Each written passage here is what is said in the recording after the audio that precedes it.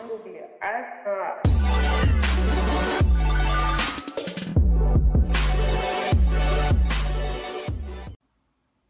what is up YouTube? Small Text Reviews here, and today I have a quick video on showing you the charging power of cell phone chargers charging a 2016 MacBook Pro. Now what I have here in front of me is a couple of chargers that I use, and the one right here in the bottom right is a Huawei quick charge.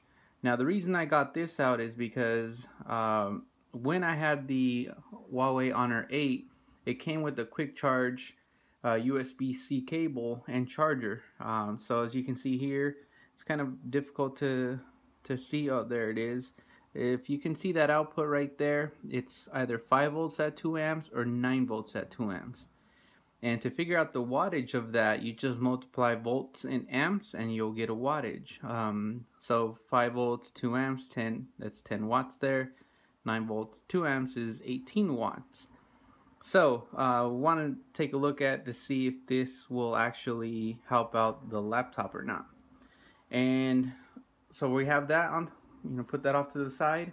And then what we have here is, this is a charger that I've had for quite some time now. And this is a multi-port USB charger.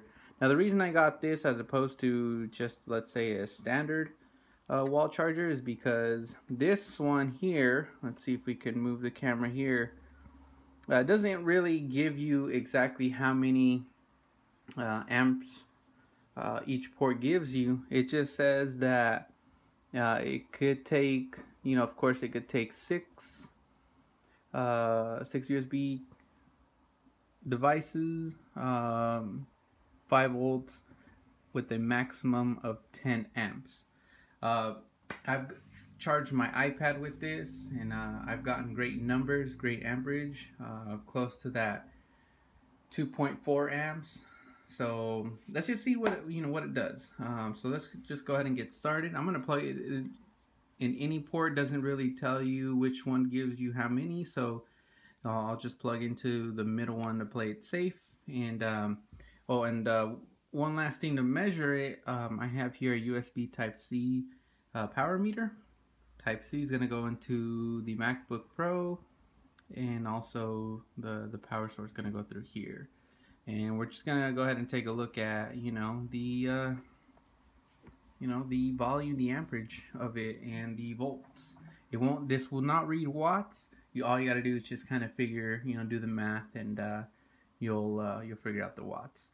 And last thing here, I have a USB Type-C and USB Type-A connector here, and this is came with the Huawei 8, so it's definitely more incapable of delivering those 18 watts if we can achieve that. But let's go ahead and get started. First, I'm gonna do the multi-port here. Pretty easy. It's already plugged into the wall. Just go ahead and plug that in. Plug in this one doesn't turn. Oh, there we go. Actually, this one did turn on. So we're just gonna go ahead and plug it in and see how it goes. All right. So the one thing about this is it does not turn, the other way. So we're just gonna go ahead and do this, and just give it a little bit, kind of to get those numbers up. As you can see, the volts started off at, I believe, at 4.4 volts, and it's hovering around 4.7 at 2.36 amps. See, I knew that amperage was up there. I knew it was up there. So that probably, I don't know, just kind of do the math there, 4.7 volts roughly to 2.35 to play it safe, and that'll give you the wattage.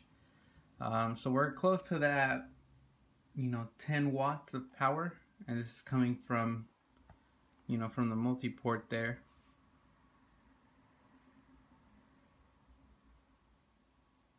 Yep, so definitely capable. And as you can see, that arrow too, that means the power is going, of course, from there all the way to the laptop. All right, so not bad.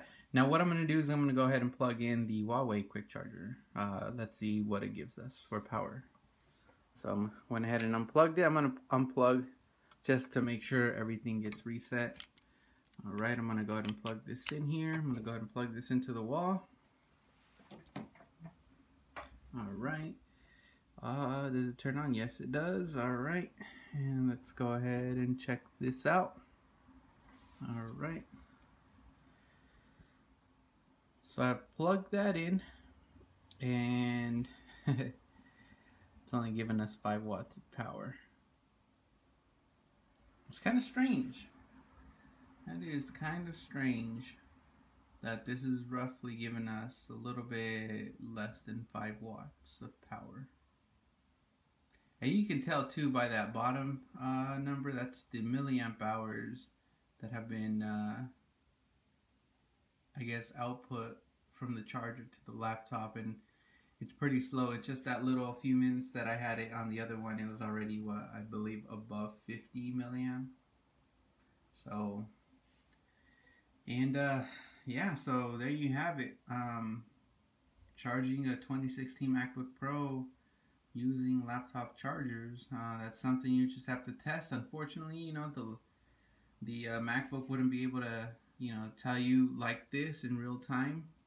I'm sure you can look at the actual settings of the port that you plugged into the laptop, and it'll tell you, you know, what the maximum, you know, output of it is. But in real time, this is what we have. So I would just try different devices, and you know, that's really all I have. If you have any questions, feel free to leave any comments down below, and you know, hit that like button, and I'll ask if you could subscribe for more, you know, quick videos like this. I'll see you in the next one.